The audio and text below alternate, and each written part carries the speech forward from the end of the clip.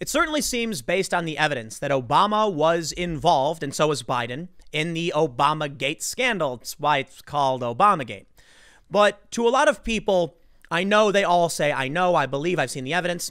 It takes a lot of really, really hard proof to get a conviction. And while I think there is a preponderance of evidence, I don't think we have anything beyond a reasonable doubt right now. So this story is not surprising. Barr says he does not expect criminal investigation of Obama or Biden as results of Durham probe. Nobody thought it was going to happen. I mean, a lot of people hoped it would happen. A lot of people really hate Obama. But as many pundits predicted, of course, it will be a couple low-level people thrown under the bus. And then Obama will say, I knew they were doing something, and I just warned them, do it by the book. That's what we heard in that email, right? So it won't be Biden, it won't be Obama. But I still think we're going to hear important questions. And I got to be honest, I think Bill Barr is a good dude for the most part. I do not like the expansion of spying powers that are falling to the DOJ. And I question, the judgment of those involved. Mostly, it's just a bipartisan effort. It's everybody. But I do like Bill Barr because I think he is trying. He said under him, there won't be investigations of presidential candidates, without clearance and things like that. It's not the first time he said it. And I think he really is trying to clean things up. He said the Constitution is not suspended. And here, it might be the right move. Now, perhaps Obama was directly involved. Perhaps Biden was directly involved as well. The challenge is, and it's going to give me a lot of hate, but I got to say it. It's real. We don't like the fact they investigated Donald Trump. The precedent should be set that it stops. And maybe that means, Obama's involvement gets covered up, which would be really, really bad. There's a potential tit for tat that results in the destabilization of the country. To argue in the inverse as well, this is terrifying. If real evidence does come out that Obama was involved and nothing happens, then it's even worse. So this is the big challenge faced by someone like Bill Barr. I'm a milquetoast fence sitter, man, so I can't tell you necessarily what we should or shouldn't do. I lean towards it's probably the right move to simmer down, to lower tensions. But I do fear if evidence comes out about Biden and Obama and nothing is done about it, then someone else is going to come in and be like, y'all can't touch me. And that's why it gets really scary. But think about what they did to Trump with no evidence. It's like, man, rock in a hard place. I'll tell you that. Let's read the story.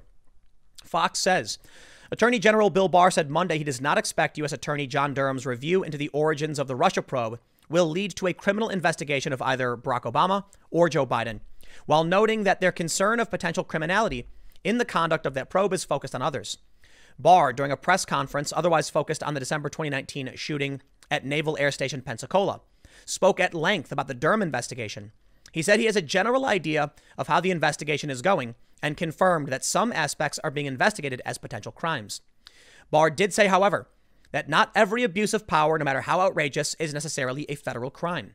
As for President Obama and Vice President Biden, whatever their level of involvement, based on what I know, I don't expect Durham's work will lead to a criminal investigation of either man. Our concern of potential criminality is focused on others. This comes after both Obama and Biden, the presumptive Democratic presidential nominee, have faced heightened criticism from Republicans for any potential role in the early stages of the probe. Trump last week even called for Obama to be summoned to testify before Congress. The politically explosive environment, bringing the country into uncharted territory with a former president accused by critics of involvement in a political probe related to his eventual successor, and the sitting president now essentially calling for retribution against his predecessor, has built ever since the DOJ moved to dismiss its case against Michael Flynn. Oh, it's been a long time coming, man. It's ever since Mueller proved the Russiagate investigation was bunk. The whole thing was nonsense. I think we'll end up seeing some FBI agents thrown under the bus. I'm surprised that the people who lied under oath have not already been charged. I am surprised the FBI agents who were texting each other about insurance policies have not already been indicted. It's really surprising. But I will also point out what you got to understand about this. I don't believe it's a guarantee, what he's saying. I think if hard evidence comes out, Bill Barr would have no choice but to make moves, especially with public pressure. But I also think he's playing a very dangerous game of chess. He's got to move very, very carefully and be very, very precise. And I think he is. Of course, things he said have been taken out of context. He's been smeared, and the left has called for his impeachment. Remove him. Yeah, because he's coming after him. So keep in mind, there are many people who are screaming, arrest someone already. I'm surprised it hasn't happened. But it's probably because if he does make any moves, it better be airtight. And if you rush this and make one mistake, then you get nothing. And these people get away with whatever it is they did. They say both Biden and Obama's chiefs of staff were among the officials involved in those requests. So this is the, actually, let me go back. Barr and the DOJ cited problems with the FBI's interview with Michael Flynn, National Security Advisor, way back. New documents, meanwhile, indicated Obama was at least aware of the details of Flynn's intercepted December 2016 phone calls with Ambassador Kislyak that were a subject of that fateful interview.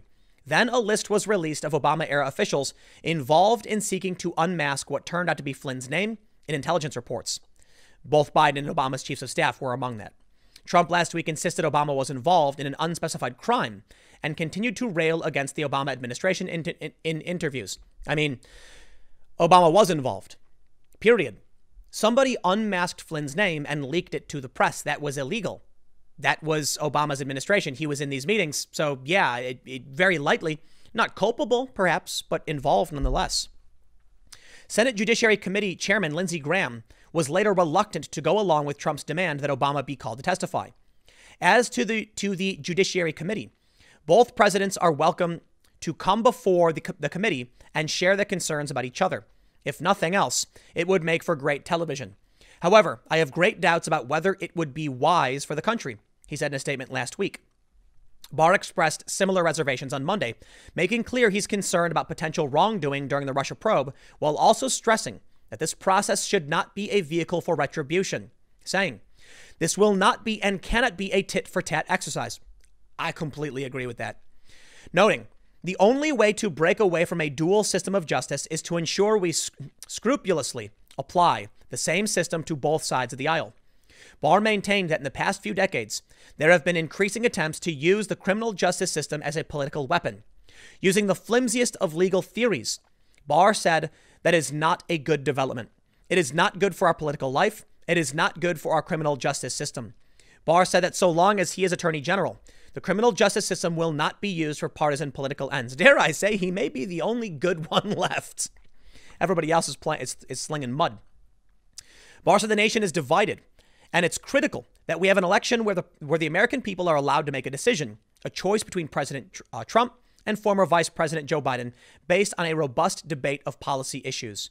Adding, we cannot allow this process to be hijacked by efforts to drum up criminal investigations of either candidate.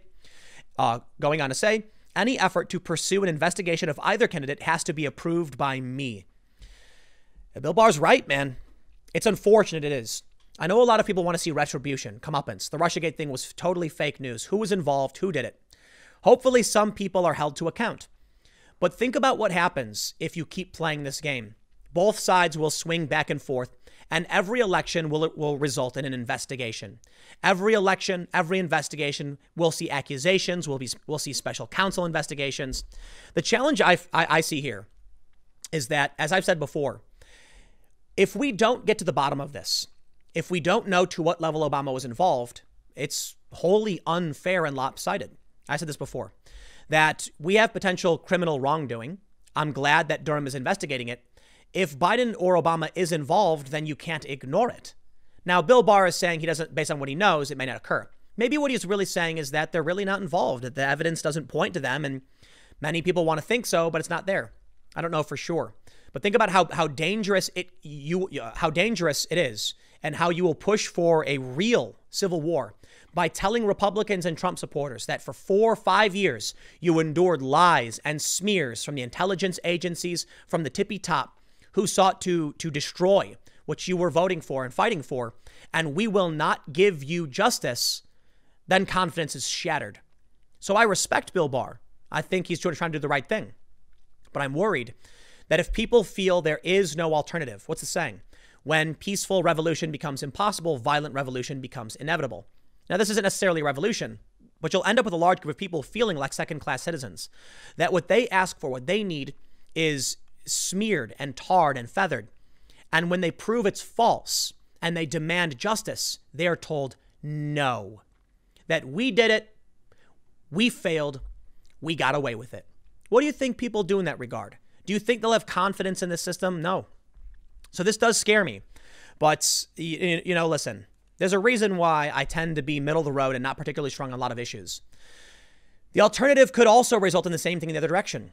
Think about what happens if Bill Barr does an investigation of Obama and Biden. I almost said, Biden-Obama. That's a gaffe from Biden, by the way, for those that aren't familiar. You get it. Think about what would happen. You get a bunch of lefty resistance types, Antifa, go around smashing windows, screeching, thinking that Trump has weaponized the DOJ against them.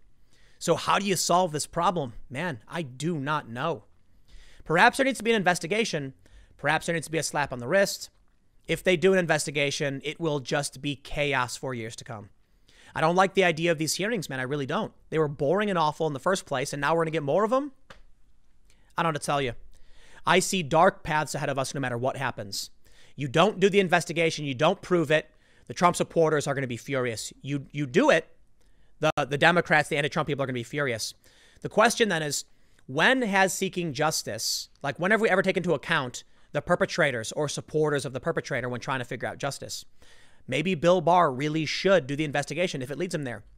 And maybe he's just saying it doesn't. I don't know, man. Comment. Let me know what you think. This one's tough. I'll see you all tomorrow at 10 a.m. in the next segment. Thanks for hanging out.